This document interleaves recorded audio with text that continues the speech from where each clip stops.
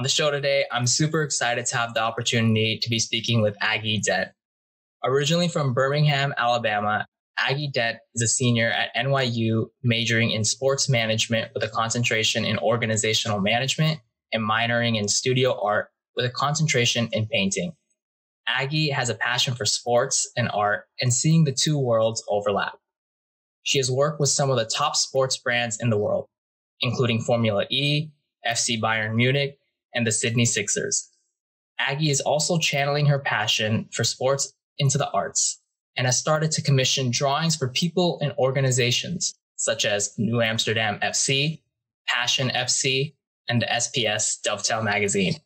Currently, she is working as the Director of Research and Engagement for Flint United and is the founder and host of the podcast Adventures with Aggie. Aggie, it is so nice to have you here on the show today. Awesome. Thank you so much for having me. Lovely intro. I'm super excited to dive into our conversation today. Yeah, I know we had to kind of reschedule a couple of times, but I'm so glad that we were finally able to find some time to speak today. So for the audience's background, Aggie and I, like a lot of my guests, we met as part of a fellow podcasters community and kind of scrolling through all these podcasters profiles. You know, I saw Aggie's profile and said interest in sports and art. I was like, that's interesting. I don't see that very often. Like I myself am interested in sports and art. And when I looked at a little bit more into her background, I saw, you know, the cool sporting brands around the world she got to work with and her really cool drawings. Like it's amazing how detailed and how creative in nature you are, Aggie, with these drawings. I'm going to like on the YouTube version of this podcast, I'll put up like a couple of pictures of yours, of your drawings. So, it's just such an interesting topic. And the fact that you really like to see the two worlds mesh together and intersect was something that I think is not really appreciated as much as it should be. And there's so much to kind of learn from the sports and art world and the intersection between the two. So today I'm really excited to be chatting with Aggie a little bit more about her background in sports and arts and how she's learned to connect with humans as a result of these two different worlds. I'm going to put it out there beforehand. I know I'm wearing a Lakers jersey as part of this podcast, but when I saw that you worked at FC Bayern Munich and that you are a fan of Bayern Munich, I almost had to kind of resist. I was like, oh, because I'm an FC Barca fan. So some past memories are definitely still haunting me, but nonetheless, I'm sure we're going to have a super fun conversation today. So before we go ahead and get on start, I'd love it, Aggie, if you can kind of share a little bit of your background into when you first got introduced to both the sports and arts worlds as a kid. Yeah, definitely. So born and raised in Birmingham, Alabama, I kind of played every sport growing up. I tried it for a season. If I didn't like it, I would try something new. And my sports career, it kind of ended in high school when I permanently injured myself. It's really not that exciting of a story. It wasn't like a crazy injury or anything, but it's something that just wasn't going to get better. So I did everything. I was doing softball, cheerleading, dance. I tried volleyball. I broke my hand at tryouts. Like it was just those things where I just kept injuring myself over and over again. So I was like, okay, like I need to find something else. So when I guess I started my sports probably when I was 4 or 5 doing soccer, and I hated running. So moved on to the next one. So anyway, I worked all the way up to high school doing lots of sports. And then my injury came when I was a majorette. I was twirling batons and I permanently injured my feet. I get lots of questions about that because like batons, you think hands and like arms and stuff, but I did break my feet twirling batons, believe it or not. So after that happened, I was like, okay, I still need something to channel my like competitive, like weird creative energy into. So I kind of turned to music and the more artsy side of things. I still loved watching sports and I watched way too many sports, but I joined the show choir and I was dancing and singing. And then we had competitions every weekend. So I was still getting like that active need that I needed through our dancing and our competitions and stuff like that. But then I was also kind of making this new like artsy creative side of me that I didn't really know that I had. Like I didn't start singing until high school. So I know this is about the art side of things, but I was singing and doing all of this kind of creative activity. And then I was like, oh, wait, I can draw, I can paint. I didn't know that I could do these until my athletic kind of career ended. So I went to NYU, majored in sports. I love it. I'm almost done. I don't know, one more semester. So we're so close, but yeah, majoring in sports. And then I found out that I had the option to actually study art. I never thought about studying it at a formal level. Mm-hmm. And so, yeah, I think the past 3 years have really been where I realized I'm studying both of these things. How can I make those two the same? Mm-hmm. And how can I work on both of those? Like, that's why I'm commissioning drawings for soccer teams. Like, I never thought I could do that in high school or anything when I started doing these two things separately. So I think the last year has really been the time where I'm like, okay, I can put these together and then see how they relate and how they make me feel and how they make other people feel. Yeah. So I don't know. I think that kind of answers your question, right? No, definitely. No, that's such a cool story, and how now you're able to kind of still, I think maybe you would say like sports was your first love, and you're still able to kind of channel that passion and love for sports. And you found that through maybe not the actual playing or execution of the sport itself, but now through a creative energy, through drawing and art. So that's super cool, super cool. I'm curious to kind of learn a little bit more about, during your time, playing sports growing up and now doing all these drawings and commissioning them for different sports brands. What have you learned about yourself in terms of how you interact in team settings and organizational settings from both, a sporting sense and an artistic sense? Yeah, I think one thing that sports and art has in common is like communication and connections. I know this is also, your show is about relationships, so that's kind of, but yeah, I think like being able to communicate effectively is huge. Obviously in sports, like when you're calling a play, everybody has to know what's going on to make sure that it happens. And then the same with art, like there's some kind of meaning behind that. And like, if you can effectively communicate that to everybody else, sees your piece, or I don't know, you're walking through a museum and like you see the title and then you understand it. I think that's huge, because then everybody's on the same page. Whether it's art or sports, communication is hugely important, I think. And then back to what I was saying about the meaningful connection kind of thing. I've never seen more passionate people in one place than when I'm sitting in a sporting arena, regardless of the sport. Usually the people there are super into it and super excited. Right. And you kind of get that same thing in the arts world, I think. Like, you go to any kind of art gallery, the Met, or there's a reason why the Met's so famous, right? Like, everybody loves to go there. Everybody loves to see all of the wonderful art, whether it's from last year or 800 years ago. And there's all of this connection, whether it's between the people or the people in the art, which I can also go into this whole rant on how sport is art, which is kind of what I love about the sports world. But yeah, I think it's like connections and communication is kind of where I see the overlap in the two. Yeah, definitely. I think, for any of us that grew up playing sports, imagine we cut off that communication, that connection of, okay, I'm on a soccer field running, my mouth is shut, you can't hear me.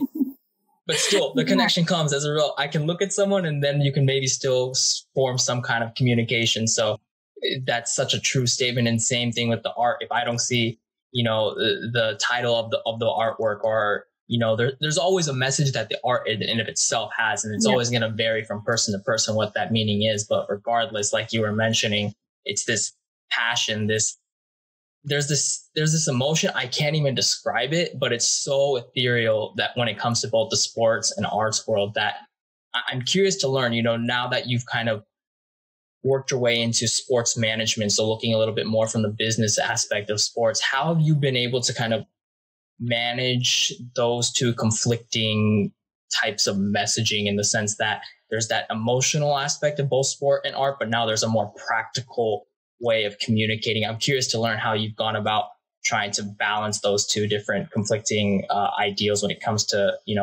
connection in the sports and arts world. Yeah. I don't think I realized the connection in the art world until like much later than in the sports world. Cause like I said, I started playing sports when I was a little girl, and I definitely felt like the emotion, whether it's to the Alabama football team or FC Bayern. Like, I had my emotional connection to whatever team was on the TV. Even if I hated both teams, I might hate one less. And so I would cheer for them. But there was always that emotional side and to why I liked the teams that I liked. But when it came to art, I don't think I had that appreciation or connection with those pieces until I took an art class when I was studying abroad in London in 2018. And like, London, obviously the history is a lot older than here in the US. And when I was going into these museums, these galleries with my class and my professors, I couldn't wrap my head around what it took to create these pieces of art, whether it was in year like 800. Like that seems so long ago. Like, how did they make that then? Mm-hmm. I couldn't wrap my head around it. And I was like, oh my gosh, I love this. And then I realized I could also do it, which is really cool. And then maybe like 1,000 years from now, somebody will find one of my illustrations of whatever and think about the same thing that I thought when I saw like a bust of Julius Caesar's head in the British Museum. Like, that's crazy. So yeah, those like connections and like the emotion that I was feeling, I don't think it was the same, because I can't say my body felt the same when I was watching Alabama score a touchdown versus seeing Julius Caesar in the British Museum. Like that's just not the same emotion. Right. But I definitely had this like, wow, that's really cool. I guess, wow, that's really cool is definitely like simplifying what I was feeling. Yeah. And now I think like seeing those two, and like, I didn't realize putting them together until I did it myself. Like I was saying earlier, like I started drawing pictures of soccer players, or I started, I don't know, painting pictures of whatever it is, a soccer ball or something like that. But now it's even more so where I see sport as art. Like the crazy grand slam you see, like Aaron Judge hits a grand slam. You're not going to tell, like, you can't tell me that's not beautiful, in some way. Like there's an art and technique that goes into that. Yeah. So I think that's kind of how they came together, even though they were super separate at first. The last few years, definitely like during my time at NYU, and maybe that's like the NYU philosophical thing that they always push onto us, and thinking about how like sport isn't just sport. Sport is everything. It's humanity and things like that. Yeah. So I think that's kind of where it came from. Interesting. So have you found that I always sense that when you're in the business aspect of things, that over the years, like at first, because you were so, it's almost like you're innocent in the sense that that emotion is what really drives you towards those worlds. But once you kind of start seeing a little bit more of the organizational or business aspect of the world, it really starts to eat away and chip away at that emotional interest that you first got inspired by in the sports and arts world. So I'm curious, you having been able to work with so many different organizations, have you found that to be the case that you've experienced yourself, or how have you been able to, as a result, keep that flame, keep that fire and passion for sports and art, still burning with the idea of, those pressures and those like deadlines, whatever you want to think about when it comes to the business and organizational management world, kind of casting a shadow over your passion? Yeah. I think during my first probably 2 years of studying the sports business, I watched significantly less sports than I ever had in my life. It wasn't like burnout. Burnout's not really the right word. That's very extreme. But like after sitting in a classroom for 6 hours that day, learning about the business that goes on behind putting on a Knicks game at Madison Square Garden, I had no desire to turn on the NBA that night. I was learning about it all day. And then like to a certain extent, it dehumanizes the sport. So like I read this entire book on the operations of an arena. And I was like, okay, now I can't even watch the Yankees play without thinking about all of the people that are working, the hundreds of thousands of people that it took to put on the game. So in a sense, I'm not going to say it's distracting, but it's distracting. Like I think about all of the people that it took to cut the grass rather than him actually hitting the ball over the field. It's a big difference in knowing everything that goes on in the business rather than just the guy's warming up in the bullpen and he's going to hit. There's so many more elements to it than people think. And I think that's kind of what changed sports. I still watch a lot of sports, and like probably way more than regular people. But those like first 2 years when I was studying the business, I was like, okay, like I'm done. Like I don't need to see anybody play today.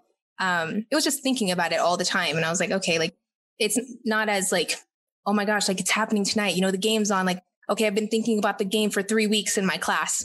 But I think from the art side, it was different because like art, in a sense, like drawing, painting, all of that kind of stuff is more new to me, I think. So I was going out there and I was researching like, there's a bunch of like super famous painters that paint only the University of Alabama football. Like that's it. And they're well known for that. And so I was looking into these artists and I was like, oh my gosh, like that's so amazing. I want to do something like that. But I mean, they've been doing it for so long. I don't see myself doing that anytime soon. But I think I just had this like new fire for like, oh my gosh, I want to see these two things overlap and how I can get into it, because it was a little bit more new, rather than like me. I wasn't painting from the age of like 3. I could have been. I think that would have been really cool. And who knows where I would be right now. But yeah, I think it was just kind of a little bit of, okay, it's another baseball game. I know I've seen this, like, but now, I mean, I'm still watching so many more sports. And like when the bubble was happening, or like before COVID, when everything was shut down, I was craving it. Like I definitely wanted it, but there's just a little bit more fire, I think, for the art side, just trying to see how two things that overlap, because people don't think about it, like you were saying before. Mm-hmm. And I'm the first person at NYU to major in sports and minor in art. Okay. Like, that's crazy. I had to go through so many approvals to get that done. Mm-hmm. And I was like, wow, I can't believe that's really never been done before. So I think that says enough. And like, people don't think about this overlap at all, or not as much as they should. Right. Yeah, that's actually super interesting, because I think there's such a huge overlap between the two that everyone is aware of, but maybe it's just there's not enough interest in seeing both of them overlap. I don't know why that's the case. So one of the things that I'm also curious about is like when you started or when you stopped watching sport as much, you know, how were you able to finally start kind of watching sport again or getting that passion back? Like one of the things I think of is sometimes, you know, even for me personally, like sport eventually kind of lost its luster, but sometimes when I would like see the field, the pitch, the mound, you know, just seeing how well, you know, maintained it was or how freshly cut it was, that in of itself, like, you know, the groundsmen, they would always do such an impeccable job of keeping the stadium, you know, in tip top shape. And that was kind of an art form in of itself. Like it was almost as interesting as the actual sporting event itself. So yeah. I'm curious if that was kind of something, or if there's anything else like along those lines of bringing that artistic kind of newfound sense and passion that you found into the sports world again to kind of reignite that interest in sport. Yeah. No, yeah, I think I agree with everything you just said. One of the things that was absolutely insane to me was when we were watching, I think it was my sophomore year. So like 2 years into this, like, oh my gosh, more sports situation. We were watching Madison Square Garden flip from a Rangers setup, like hockey arena, into a basketball arena. And I was like, oh my gosh, that is crazy, because you're watching like these couple hundred people like remove ice or cover up ice and turn it into a basketball court. Like that was insane. And I was like, oh my gosh, there's so many more people that go into putting on these events that we don't think about. And like, to a sense, it is an art. Like people say sometimes like, oh, sports and art because of the form that it takes, like a baseball pitcher's form, like that is an art. Like, yes, but also like this whole, like, I don't know how to say it, like the show that they put on, like not just a basketball game. There's like dancers and cheerleaders and people shooting t-shirts and like some kind of large animal mascot situation running around the like the court. It's so much more than just LeBron shooting threes all night, you know?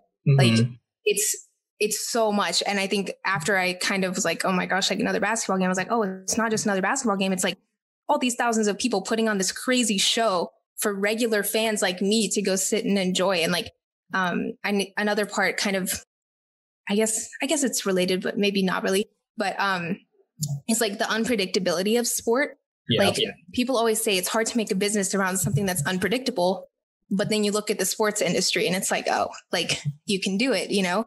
Sports is completely unpredictable. You never know who's going to win, who's going to get hurt, who's going to kill it that night. But all of that goes into this show that people are putting on, right? And how people can change whatever they're doing or whatever they're thinking on their toes, because who knows who's putting together that highlight video that you watch during halftime, you know? Video is art. It's the same thing as sports. So essentially it's all art in the end. But I think people disagree with me about some of this. But yeah, I don't know. I think it's all art in the end.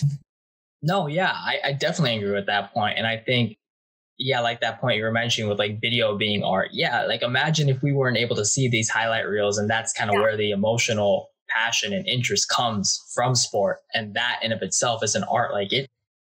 Like I've done video editing, like you've done all this artistic work. Like it's not easy to actually create the storyline that goes into it. Like when you hear also the storylines, like when ESPN is creating these stories, it's not just coming out of thin air. Like they have to somehow combine some sort of like narrative that will get like the interest of the audience, which in of itself sure it's derived from sport and what like the facts are, but there are like nuances that is the artistic side of it, which is, I think, super underrated or not as well. People are not as aware of it or as interested in it. So I definitely agree with your viewpoint there. And I think that a lot of people, they would find a newfound appreciation, I think, for all the people that go on in the background in sporting events.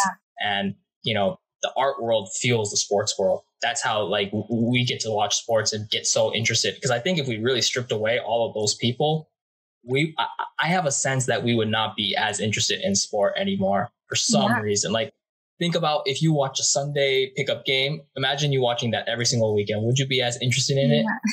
I don't necessarily, maybe I could be wrong, but that's just my personal take.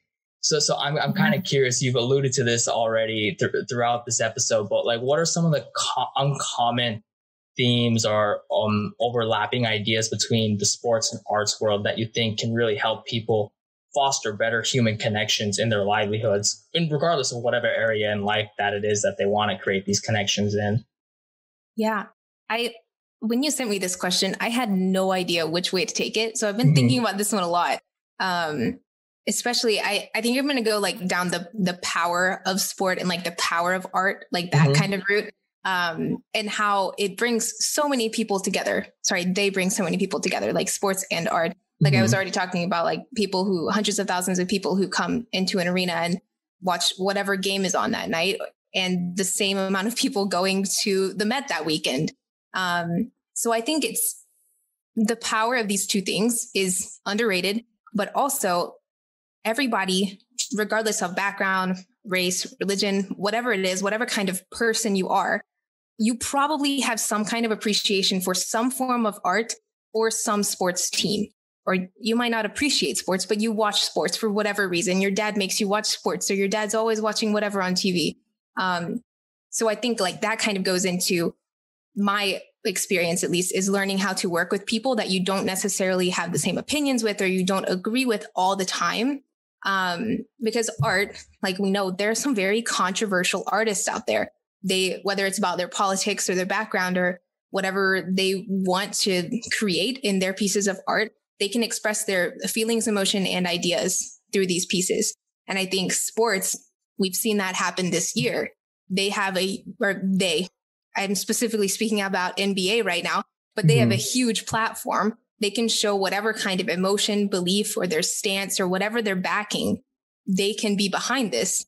And lots of people get around it. They want to understand it because of this.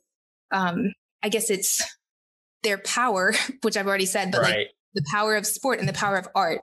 You can put so much into both of these things that someone's going to listen. Someone's going to look at it. Someone's going to follow you. Someone's going to do something, but they're all from different backgrounds. Like, I'm some girl from Alabama, and like, I love watching the Lakers and I love seeing what NBA is doing this week, but the same thing goes for, I follow these art pages on Instagram. Like, I want to see these up and coming artists and what's making them so unique. I think it's about like people following because of like the expression side of art and sport, and working with people that you don't agree with, or you might not agree with, or you don't understand, but art and sport might allow you to do that. I don't know if that makes sense. No, that definitely makes sense. I think like the best example you can think of is like, take for instance, when you're at a sporting arena or you're in, an art gallery, you can look to the left and right of you, and there's going to be someone from a completely different background from you. And you don't know anything about, their beliefs, their upbringing. But when you are watching, a sporting event, or you're looking at a piece of art, you can like strike up that conversation and create that connection.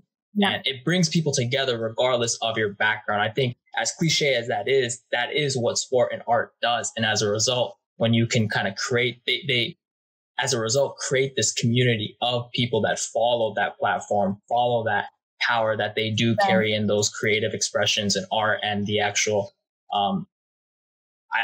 creative and execution aspects of sports. Like you were mentioning, I think it's an art as well. But, when people can follow that, and then they can rally around the messages that they're able to kind of transmit through the creative art piece or the actual sporting event, it has a lot of power in shaping and transforming the ideas that people's beliefs and that they can rally around certain ideas. I don't want to necessarily say universal ideas, because I think everyone still has the power to make their own choices in terms of their beliefs, but it does have a lot of weight and power that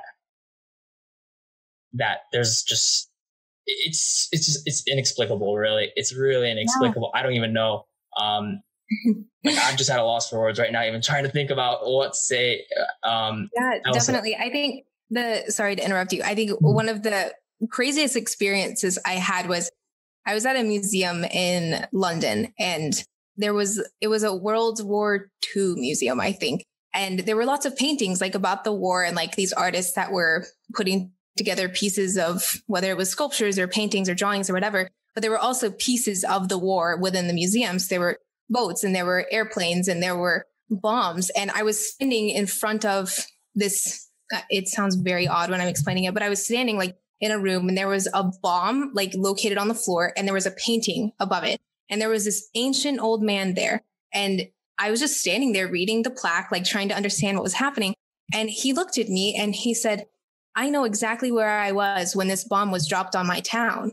And he was like pointing at the painting, like showing me like I was in this area, like it was of his town. And I was like, oh my gosh, like that's like history and art. But I mean, I don't think sports really came into play there. But still, like that experience that I felt, like I was just standing next to this man. I had no idea that he had any idea to speak to me that day, or like just that experience of not having absolutely no idea that he was, that this piece of art, not the bomb, but the actual art and the bomb, I guess, really affected his life, and how now that affected me. Like I will remember that moment forever. Like I just thought he was some nice old man enjoying the history museum, but no, he went there because that was his life.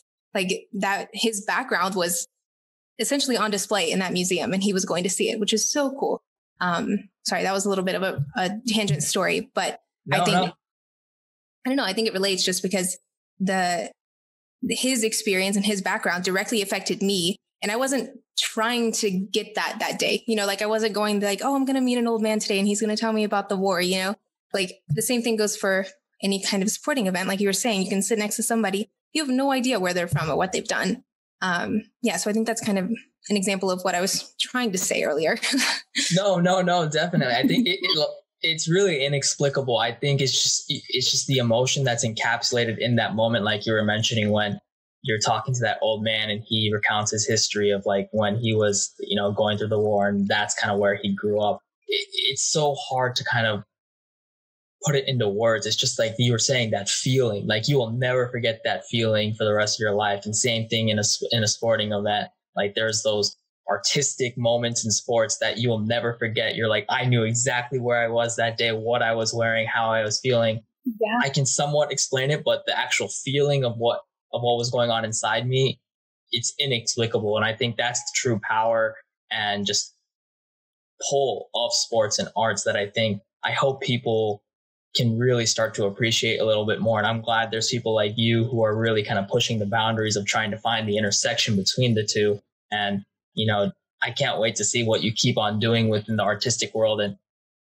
maybe you want to transition over to like another soccer club. We got some troubles going on at Barca, so maybe you can do some organizational management there. But nonetheless, I know you're going to keep doing some great work in both the sporting and arts world. So what I like to do at the end of each of my episodes with my guests is go through this final segment I call the 3 keys to relationships. So this is a segment where I ask guests 3 questions to kind of gain insight into their own philosophy on relationship management. And so these questions pertain to any and all relationships. So social relationships with friends, family, romantic partners, in business setting, any and all relationships. And these aren't quick fire questions, so I'd love to hear you elaborate on these questions. So the first question I have is, what's your number 1 relationship red flag? Yeah, I think my answer kind of relates to what I was talking about at the beginning of the show is, I think the red flag is lack of communication. Like I can't stand it, whether it is like all of the examples that you provided, friends, family, business, whatever. I can't stand it when either people aren't communicating properly, like they're not telling me exactly what they want, exactly what they feel, or whatever it may be. But I also don't like when things just appear out of the blue. Like I wasn't aware that something was going on within my team, and then they tried to execute it, and I wasn't ever a part of it. And then I'm expected to fulfill some kind of role. Like, I hate either the lack of communication or like just leaving people out of the loop. I guess this is more so for the team setting. But yeah, the communication is so important in all aspects of life, like friends, family, work, especially in sports. I think it's huge on the field, off the field, in the office, whatever. Speaking to people and making sure that everybody is on the same page about whatever topic it is, either like what's for dinner tonight or what play you're going to call, like on the football field. It's hugely important, I think. And I also really like speaking. Obviously, I like talking and I like understanding people. So I want to know like where they're coming from, why they're deciding to do this, and what it is they're trying to do. Like, I mean, that's also like, I have a podcast and I kind of talk about that, like the stories behind people and what they're doing. So I want to understand how they're communicating these things. Yeah. So long story short, communication is, or lack of communication is the red flag. Yeah, no, definitely. And I think this time that we're going through right now is kind of really bringing to life, that idea of communicating more openly and more honestly. I think there's been a lot of things that are kind of pushed under the rug, and those are kind of coming up to a boil right now. And I think, like you were mentioning, if you were able to kind of hash that out, whether it's a tough conversation or it's something as simple as, when are you going to send, this envelope to X person? That information, when it's withheld, it can snowball into such a huge issue that really could have been easily avoided. And it was something just so simple. Right. So like you were mentioning, I think this time is really going to bring to life that point in both your personal circles and your more business related circles. So, I hope that people really take away that they got to do a better job at communication, and just, your life just becomes so much better when you're able to communicate openly with others. So the second question I have is kind of a converse of that. What's the number one underrated relationship quality in your opinion? Yeah. I think I'll do one for like friends and one for like teams, I guess, professional teams and stuff. But I think for my friends and my family, I don't know, there's not really a word for it, or if there is, like, please let me know. But I think it's like that feeling when like you don't see someone for a really long time, but then like when you're speaking to them or you're seeing them again, it feels like you never lost touch, and like you never really had that gap or whatever happened. I don't know what that word is. There's probably some like philosophical science word for that, but like it's so exciting, like I don't see like, I don't know, not my cousins, but like my friends or something from high school. Like I live in New York. I don't see them, but maybe once a year now. And like, it feels like we never lost touch and we talk to each other every day, even though we're like, oh, this happened to me 6 months ago. Like, regardless of what we're talking about, it still feels like I see them every day and I talk to them every day. And maybe that's just like a genuine friendship. And that's what that is, or the excitement of seeing them again. I don't know. But yeah, I think the most underrated thing is like having that connection with someone where you don't feel like you've lost them for however long you did. Yeah, I don't know if that's a good answer because it's not a quality. It's kind of a thing, I guess, whatever happens. And then I think like for teams, like in a professional setting, it's having like that balance of work, but also like understanding the people you're working with, like not on like a super personal level, because that gets like really weird if you go like too deep into those sometimes. But like understanding the team, the job that is like the tasks that you're required to do, but also understanding each person and how they're going to do those well. Like if you have a bunch of introverts and a bunch of extroverts, you have to learn how to like work with them appropriately in order to get the job done.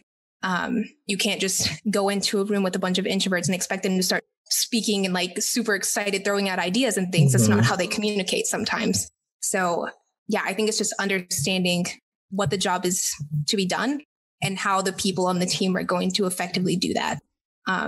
Yeah, those are very different answers for friends and teams, and I'm sure they can go both ways. But yeah, I don't know. I think that's kind of what I think about underrated qualities. No, yeah, definitely. I think on the more social aspect of, being able to kind of speak with people now, kind of everyone being all across the world and, messaging people through messaging platforms. And then when you get to see them, through FaceTime, or you get to actually visit them in person, like it's like you never missed a beat. Though I don't even know what the word is for that either, but it's really, those are the true types of relationships that you can like hark back onto. And those are the ones that carry you through life for years on end. And it's just, I don't know how to explain it either, like you were mentioning, but those are the types of relationships that really go under the radar, I think.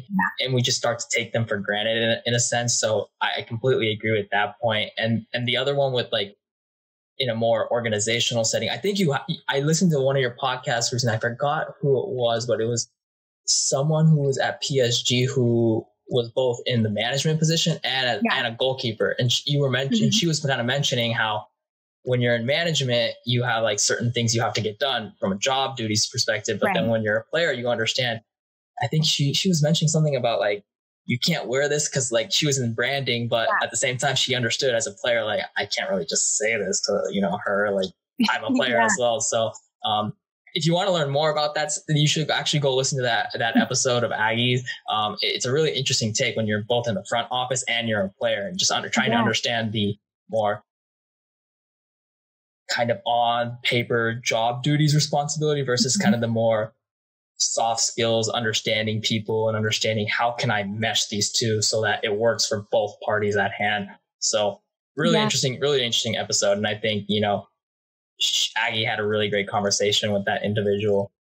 Yeah, that was really fun. I was speaking, I think you're referring to Ariana Cristione. Yep. Yeah, she's a goalkeeper for PSG now. And I think another part of this that she kind of touched on, but I think I was thinking about more so afterwards was how you separate your love or like fan mindset for a team in the business setting.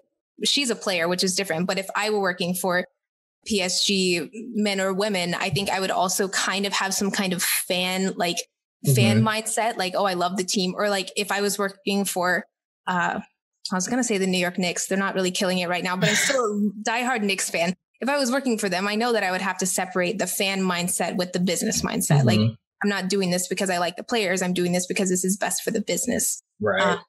Which is also, I don't know, it's kind of the same thing, but we talked about that a little bit too with Ariana. And I think she does a really good job of separating that business, the business decision making with her, like a bias of being a player on the team she's working for. It was a really great episode. Yeah. So if you're interested in learning more about that, I don't think a lot of people have that kind of perspective. Like Aggie has that perspective. You can listen to that episode on Aggie's podcast. Kind of, if you're interested in both getting into the front office of the sporting organizations and also our fan and having to kind of distinguish and delineate that line that you have to kind of really walk a very fine line on.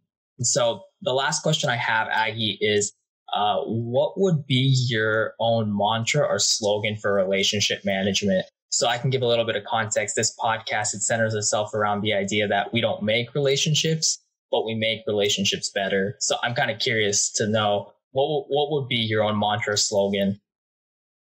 Yeah. I think my life slogan that I think about like every single day, partly because it's on my wall in my room, but also just because it's been my thing my whole life, is do what you love and love what you do. I think that applies to like business and personal things. If you don't like your job, then you're not going to like your job and you're not going to have a good time doing it. If you don't like the people you're around, you're not going to have fun with the people you're around. Like it's the same thing. So that's kind of, I guess, one thing that I think about a lot is just being super passionate about all the projects and jobs and friends and whatever it is I'm channeling my energy into. I want to make sure I love what I'm doing. And then I think one for relationship management, super cliche, but this was my first thought when I read this question, was teamwork makes the dream work. If you're not a team with whoever it is you're working with, or you're dating, or your family, or whoever it is, it's not going to, whatever it is that you're working towards, it's not going to work out near as easily as if you were working as a team, like a functioning partner or something like that. So I don't know. I think they're similar. They're related with like being super passionate about what you're doing, but also like actually having the team to make sure that you can get to where you want to go. So I know they're both kind of cliche. Actually, teamwork makes the dream work is probably the most cliche, but do what you love and love what you do. Those are kind of my things. No, I completely agree. And I think just keeping it simple, even if you hark back onto those cliches, they are so, at least for me, as I've gotten older, I just started to kind of really resonate a little bit more with the cliche statements because you start to see there's a reason why it's cliche. There's a reason why people are like, but in reality, yeah, when you can find that teamwork makes the dream work, and you see that those types of team settings that you're able to kind of create and foster in your personal life with, friends, family, romantic partners, or in kind of a more business setting with, your colleagues, it really does elevate the experience and make it that much more worthwhile in terms of the goal that you guys are working towards, whatever that may be, in whatever context you're working in. And so yeah, I think, and with sports and arts, these two worlds really foster those teamwork elements in terms of learning how to be a good teammate, learning how to communicate, learning how to be an effective leader, learning how to create stories that everyone can rally around. So I think, I think everyone does go through a time when they're a kid, when they are like an artist or, a sports figure, and that they can learn all these skills. But I think there's a lot of power in kind of keeping up with either of these two worlds, and even more power, like to you, Aggie, when you're intersecting between both of the worlds together. So, this has been such a great conversation, Aggie. I really enjoyed learning more about your background and learning more about the sports and arts world. Like, there's so much that goes on in the background that I'm sure we didn't even, touch on, and that, I'm interested in learning more about. I hope that the audience is also kind of don't lose your passion for sports. I have a feeling that might come across in this episode, but no, trust me, Aggie and I, we're both still avid sports fans. So don't let this turn you off. If it did, I was a bad host in this episode, but maybe you can be like Aggie and, channel your passion into arts and learn a little bit more about the arts world if you aren't as in tune with that world. But, this has been such a great episode, Aggie. And, I hope that you go do great things, both in the front office of different sporting organizations and commissioning more art. And, I'm looking forward to, your podcast going forward. I can't wait to see some pretty cool interviews. I know you've interviewed some pretty cool guests already, but I'm particularly looking forward to see if you can get like a Neymar or someone on your podcast at some point in the future. One day. So I'm going to be rooting for that episode. And I know you're going to be working your way. Maybe in the PSG front office, you'll just be in the front office, and it'll be kind of a day-to-day, hey, what's up, Neymar and Mbappe and all of them. But, this has been absolutely wonderful, Aggie. And I just wanted to leave some time for you if you wanted to leave any lasting messages. Yeah, no, this has been awesome. Thank you so much for inviting me on. I was really excited when you sent me that initial email or message or whatever it was, because I'd never been asked to speak about this. And it was kind of weird because it's like my thing, like this is what I do, whether it's sports and art or both at the same time. But yeah, no, I don't mean to discourage people from watching sports. I just think I love sports. Obviously, I love the Detroit Lions. I was watching them before this. I think they were down by like maybe 40 something points, but like, it doesn't matter who the team is, who's on the field. It's still fun to watch sports. But yeah, this has been awesome. Thank you so much for inviting me on.